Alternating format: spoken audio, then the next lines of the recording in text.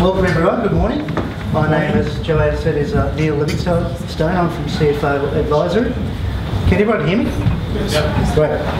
So today we're going to be talking about raising money, and there's really two ways to raise money. One is capital, one is equity.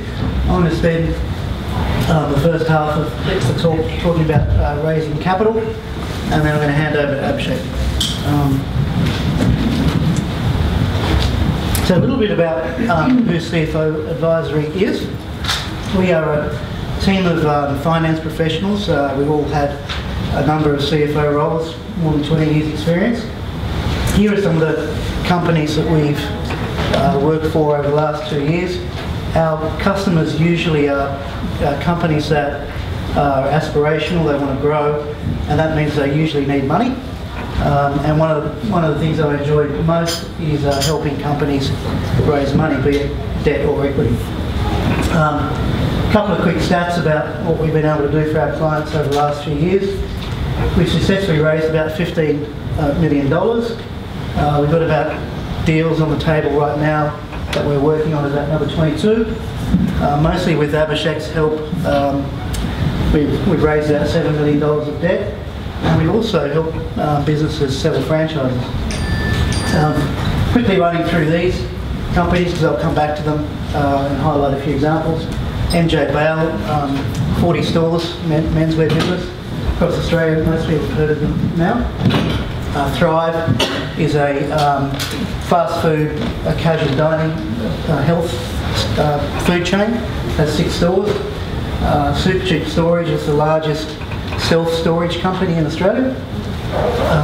Screen Corp, if you've ever been to a game of footy and you see those strips of LED lighting with ads running along the side, that's what they do.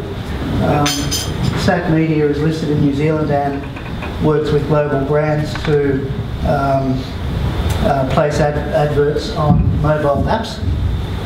And last but not least is Live and Travel. They're a piece of software that sits between the what ifs and Expedias of the world and the end tour operator. And we've raised both debt and equity in all 6 of these companies over the last few years. Before I go on, I'm going to run through the process about how we actually raise capital. It's a very simple process, but it's quite surprising continually how often people don't follow the process, and that's where they come unstuck. When we followed the process that I'm going to run through, we have been able to raise money off people over 90% of the time. So when we go through a process and prepare a presentation, and we give that presentation to an investor, 90% of the time in these customers we've raised money. So it works. The other thing I'd add here is that most of the money that we've helped these businesses raise is from private high net worth individuals. There's also some strategic trade investors that we've helped bring on board some of these businesses, and to a much lesser extent we've also raised money from hedge funds. In Australia, I think if you are a relatively small business, most of your money that you're going to most of the time you'll be looking to get money off high net worth individuals in Australia. Okay. Just start with a couple of home truths. Most people hopefully already know these, but it's really important. Raising money is not easy. It's a competitive landscape, and as I said, most of the time you're sitting in front of a high net worth individual. They are usually self-made, wealthy people, and they have a good understanding of the industry. So, for example, we're raising money for the retail sector. You'll normally be sitting in front of people that have made their money from the retail sector. So these people are well connected. They're continually seeing concepts. So there's a very high bar. But if you can get over that bar, they will invest. So when I work with a client, I always say, you need to bring your best game. You've only got one shot. Treat it like a job interview, and follow the process.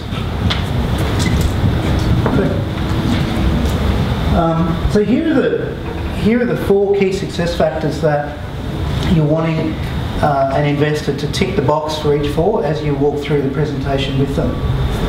And I put it in a very, this is the order that you need to actually present. So, and the reason is that, as I said, they're self-made millionaires that you're pitching to most of the time, and they've done it themselves, and they know that to be successful it's 90% execution, 10% concept or business plan. A lot of people have a false misconception that the second point here, the concept and the business plan, is the most important. It is very important, but it is nowhere near as important as the management team. Why is that?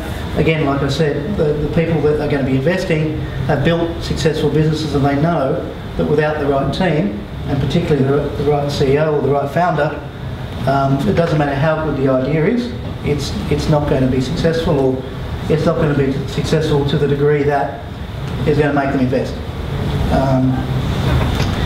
So a couple of points on the management team. Again, people in Australia sometimes don't get this one right. I find that American business people understand the concept of a management team much better than we do. They surround themselves with advisors, and it's very normal that when they walk into a room, there'll be quite a few people on their side of the table, or there'll be quite a few people that they mention that are going to be part of the management team. And while the founder or the CEO is always going to be, the main person, again, the investors know that it's a hard road, and if you don't have good people around you, it's going to be a lot harder. So if you don't bring those people, either on paper or in the room to the presentation, that's sort of, is a mark against you. So typically what you're looking for is the CEO, 1 or 2 industry experts, and I'll just keep using retail as an example. So other people that have been successful in the retail sector are going to be part of the board. They can be independent, non-executives, but they're there, they're around the table. You've got a CFO, such as myself, either on a full-time basis or a part-time basis. Most of our clients, I work part-time. You'll have a tax person, depending on how important tax is to your business. You'll have a lawyer, and you'll have other people that I call door openers. People that are great at networking and bringing strategic people to the plan.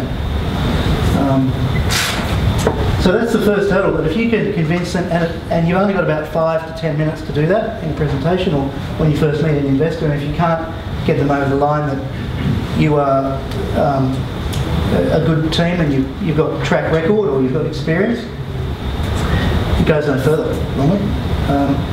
And that goes to the next point. Once they are impressed with the team and they can see that there is, they've got track record and actually adding value, they start focusing on the concept. And I find time and again I get surprised by how financially numerate high net worth investors are, and they want to go straight to the numbers because they know the market quite well, and they want to see the product and what that means in terms of the numbers and the key assumptions. And what we do is we work very closely for usually a period up to a couple of months, and we build a 5-year financial model. And that's an iterative process. It's a learning process for everyone involved. Sometimes the model and the assumptions that we end up with are quite different to what they were when we start. And we keep going until everyone around the table is confident that that plan and that model is bulletproof. And it's better to take a little bit longer and work out all the problems internally, and as opposed to getting asked the question and not knowing the answer and you're done with that investor. So usually, and the skill is to then bring that model to 2 slides. One is, here's the 5-year model, the P&L, how much money you're going to make, and the second slide are the key assumptions and the key drivers. And present that very succinctly and quickly, and give confidence that you know what you're talking about, and it's a realistic forecast. Assuming that you get that box ticked, the next one is, well, I'm pretty interested now. how much do I have to pay, and what can I reasonably expect to, get back? A lot of people don't actually cover this, and they lose investors at this point. You need to tell them how much money they're going to make, or you give them a range. And the rule of thumb is a high net worth investor will not invest unless they have or believe with confidence that they can get a 500% return, i.e. 5 times their money back, over 3 to 5 years. If your model is not showing that, there are going to be other people that come with these guys and give them a better option. And finally, if they say, yep, great team, they can execute, love the concept, love the return, what are the key risks? What am I missing here? What's the catch? And again, a lot of people don't cover this at all, or if they do, it's covered in a very ad hoc way. And this is the last hurdle. This is the last objection. This is where all the last objections come out. So you've really got to nail it. And you've got to talk to it very clearly and say, here are the top 3, no more than 5 risks, preferably 3, that we're going to have to manage as part of building this business or growing the business. And here they are, and here's what we're going to do. And that really is about a confidence building exercise to prove that the reason that they tick the first 3 boxes is valid. And all this happens in about 20 minutes. If after that stage they're interested, the conversation could go a lot longer, but it will go nowhere unless they've ticked those 4 boxes in 20 minutes, as a rule. Okay. So here's the process. There's no secret to it. I'll just run through it very quickly. Get very laser sharp on what you're actually trying to achieve. It's surprising how many people, when they sit down, cannot communicate in a very short period of time very clearly what they're trying to do. If you get that wrong, you're gone in the first minute. The next one would be build a model. I've already talked to that. It does take time, but you need to make sure that in your own mind, when you go to sleep at night, you really believe that the work you've done and the prep you've done is the makings of a solid business, and it shows when you talk to other people around it. If you haven't done this, it also shows. This is an obvious one. You can't, if you get someone ready to invest and they get to the due diligence stage and your historical financials are a mess, or there's issues with them, they're out of there. That they know from experience, because they've got this experience and they've learned it the hard way, that if there are problems with your books, it's a deeper problem. And they'll just walk away. I've talked already a little bit about building the team to execute the plan. It's all about execution and having the right people and a broad skill set in the team. And I find that when I work with clients, sometimes they don't get that, and they wonder why no one's giving them money. And then lastly, and this is a really important one, an investor ideally brings more than just money. If I go back to MJ Bale, one of the 6 clients I put up on the board, one of the things they did really, really, really well is that they targeted what investors to bring on. So the first big investor we brought on was the chairman of Oraton, and that brings with it some kudos, and then in turn that attracted the founder of Mimco. Then we brought on the guy that built up Sass and Bide, and we just ended up with a shareholder base that was the who's who of retail. And once you get one of those people on board, it will make it much easier to bring other people on board. So who you actually go to and try and raise money from is in some ways sometimes half the battle. Any questions on so far? Sort of quick one, just in terms of the team. if you're just starting out, so we're very new, there's only a couple of us in the business, Yep. can you compensate for, I guess, the lack of depth of experience, particularly in starting or having been through the process before, by putting together Yep. board of advisors? Absolutely. Give you a few stories. This morning I was with one of the clients on the screen that I put up there. They are a startup. We're in the final stages of raising $4 million from a $2 million each to investors.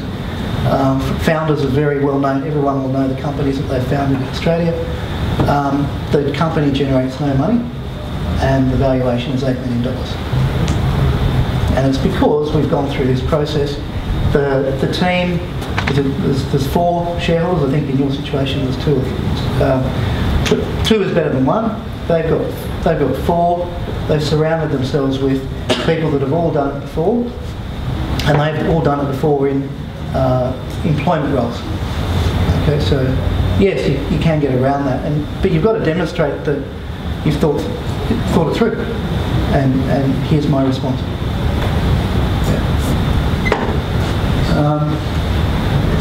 Okay, next one. So just a few. This is the last slide. A few things. Some of them I've already covered, but again, less is more. When you're in front of someone that's a self-made, successful person, they don't want their time wasted. They want you to be very clear, very concise, demonstrate that you can do what you want to do. And if you don't do that, like I've seen people come to me with a business plan that's 100 pages. 100 pages. I never read it. I just went, what do I need to know? You know, like if so less is more. Clarity builds confidence. Body language. Again, if I go back to the meeting this morning, it's very important when you're asking someone for money that you look them in the eye, that you have very confident body language. And I've seen many people, you know, many founders that I've been in the room trying to raise money with, blow it because their body language isn't confident. The investor is going, he doesn't truly believe. He might just be nervous, but they're reading it as he doesn't truly believe in what he's doing. He just won't invest. I'm not saying stare at them and freak them out, but I'm saying you've really got to look them in the eye in those critical moments and don't flinch. You've got to make the session when you're with these people interactive. It's not like us and them. You've got to break that barrier really quickly. You've got to get them asking questions, you've got to ask them questions and make it like a partnership, because what that does is it gives them the idea that this is how it's going to work once I've invested as well. And that's what they want. This one, if this is probably the most important point on the page to me, and it's something that almost nobody does when they're raising money, is demonstrate that they put their own skin in the game. A lot of founders think, well, I've spent months and a lot of my time, but I'm not putting any money in. And maybe they don't have any money to put in. But I always say, build a team around you that's going to put, even if they're putting 10 grand in, or 50 grand, or you're doing that, they're putting it in, and they're putting it in at the valuation that you're asking other people to put in at. And if you do that, and if you can do that, sometimes it's just not possible, you set yourself apart instantly from 95% of everyone else trying to raise money. Show them, yeah, this is another good example. So when you already have an investor, it's much easier to get money out of people you've already got money out of. And one of the strategies that we always adopt is, again, put skin in the game. So every round, the CFO, if it's me, and the CEO, will put money in. It can be a nominal amount, but we're putting our hard-earned in. And we also show them, we recommend an amount that they put in, and we show them what that will do to their ownership. So if you put $50,000 in, sir, your ownership will go from 5% to 10%. And by the way, we're participating, and this is what will happen to ours. And last week we did exactly that from one of the clients that I showed earlier. We raised $835,000 in 24 hours. Business is tracking well, of course, always helps. But a couple of them came back and said, "Can I put more in? I want my ownership to be 12%, not 8%." We said, "Fine, no problem." Build a network. I think we've kind of covered that one already. You've got to identify who the strategic investors are in your sector, because they're the most likely to invest. They're the most likely to believe, get it, back you as a management team. And then ask for feedback. Almost nobody does this, but people, when you ask the right way, will actually tell you, "This is why I invested, and this is why I didn't invest." And you need to know both answers and continually work on communication.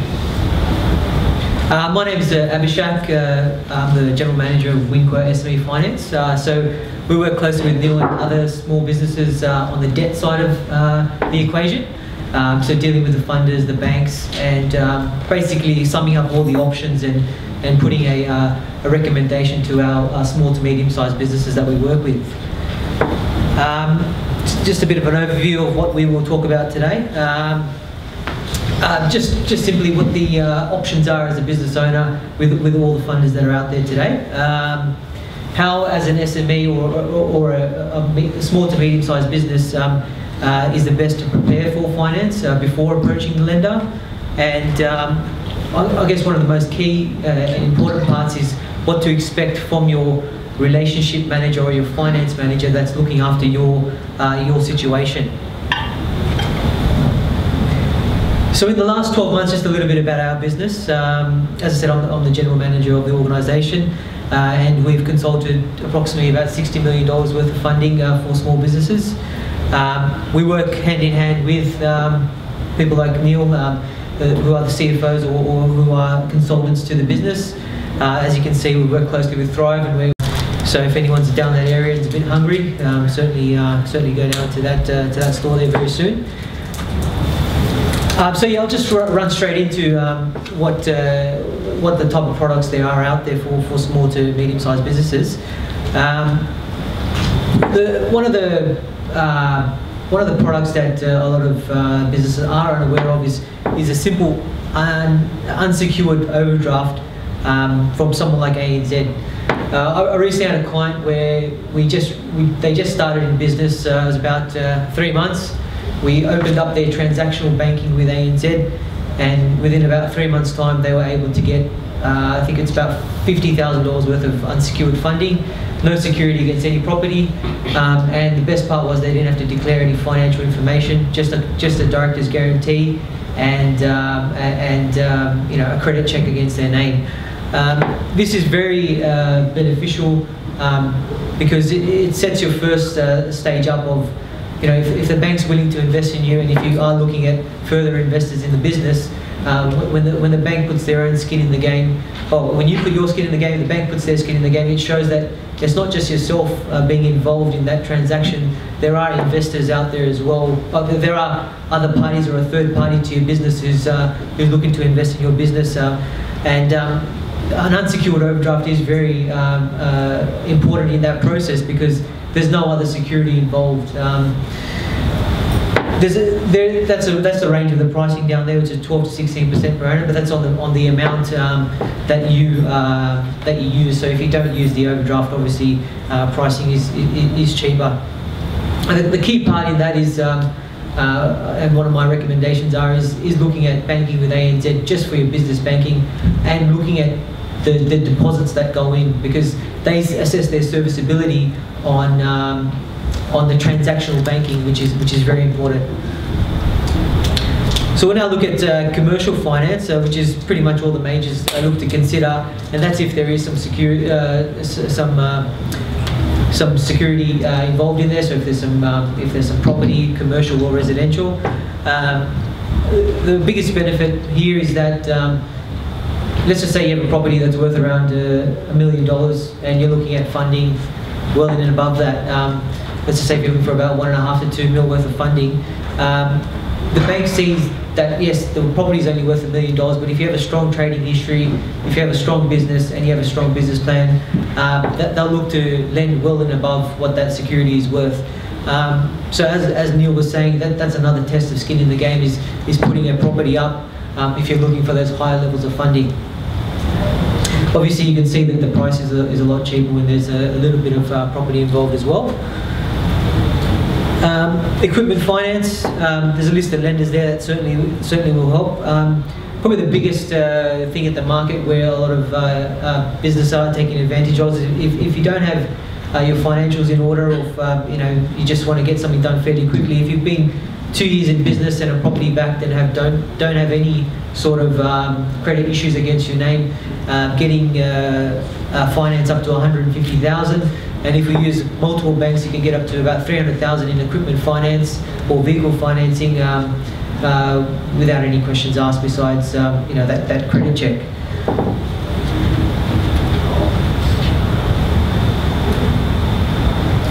Next, we're looking at rental finance.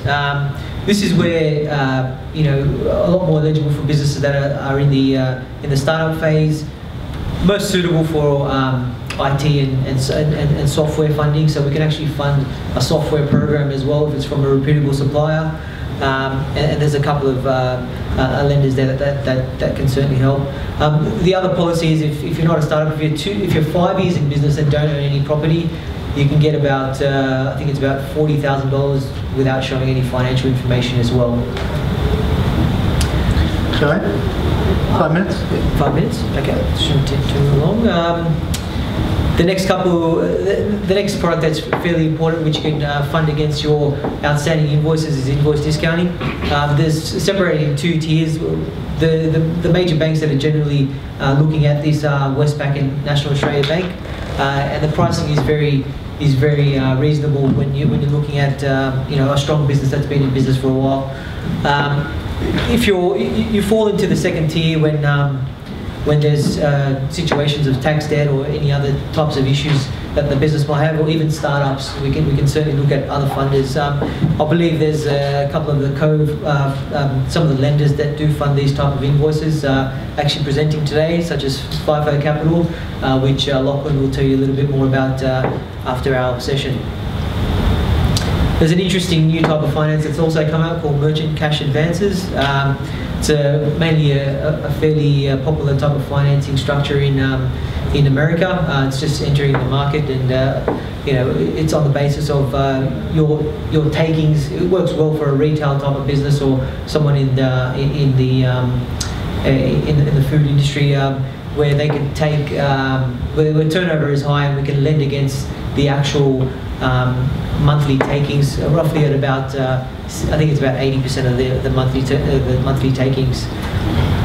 As we all know, home loan finance, given property prices in Australia, or in Sydney at the moment, it's a great way to tap into some equity, even if you're starting out as well. There's a lot of companies. There's a couple of banks out there that won't use your like if you're currently PAYG employee and you're looking to go into self-employment, they can look to advance you up to 80% against your property at a very reasonable rate as well.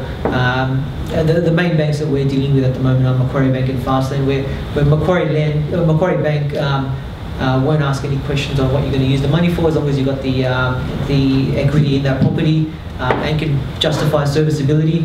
We can certainly get you a rate of under 5%. Also, there's a lot of franchising around at the moment, so we can certainly look at franchise funding. It's usually up to about 70% of that purchase price, which is technically unsecured, but secured against the business as such, but there's no need for any property depending on the type of franchise that's involved. Look, probably 4 of the key things to worry about when you're, or to be concerned about when you're applying for finance is the preparation of it, and having a clear credit history is probably one of the major things that shows your conduct and how you are with other finance that's been given. It gives the lender that trust to provide you that financing, knowing that you'll be paying it back and there's no issues going forward as well.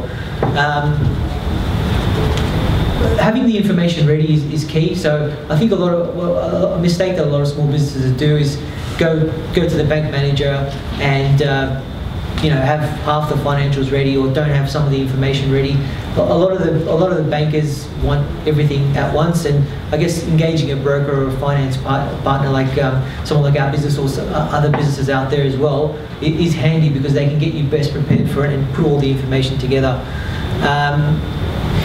And I think the key thing there is approaching the right funders at the right time. So I've given you a little bit of a snapshot of what funder and what type of finance you can look to get on different lifestyles, on different life cycles of your business. So if you're a startup, a certain type of finance is much more appropriate than if you're a mature business that's seeking, a massive amount of loan. So it's just about approaching the lender at the right time. As discussed, serviceability and security is very important as well. But I guess a good business case is important as well. So if you've got your business in line, if you've got good clients, if you've got a good business plan, that's what investors, or that's what bankers really look at. And if you can show where there's a second way out, or if there's a fallback position, that's also very key. The key thing to look at when you're searching for a relationship manager, doesn't matter if it's a banker directly, if it's a broker like myself, or a second tier funder, is that person needs to understand your business. I think the lender is only as good as that relationship manager that you're talking to and that you're speaking with. It's also dependent on what type of, what stage they're in their banking career or in their finance career. If there's someone that's hungry to write business, or if there's a bank that's hungry to write business, they will do a lot more to try and get some finance approved. But if there's, if there's someone that's busy and doesn't get back to your calls and does not really, manage you properly, you just know that the experience is going to be bad, and even though the product might be cheap, it's going to cause you more, it's going to be harder than what it is. So a relationship manager, in my point of view, is the most important part when seeking finance, because they will guide you around the process, and a good relationship manager won't waste your time, and that's probably the most important thing that business owners in Australia need, is more time. So you don't want anyone wasting your time or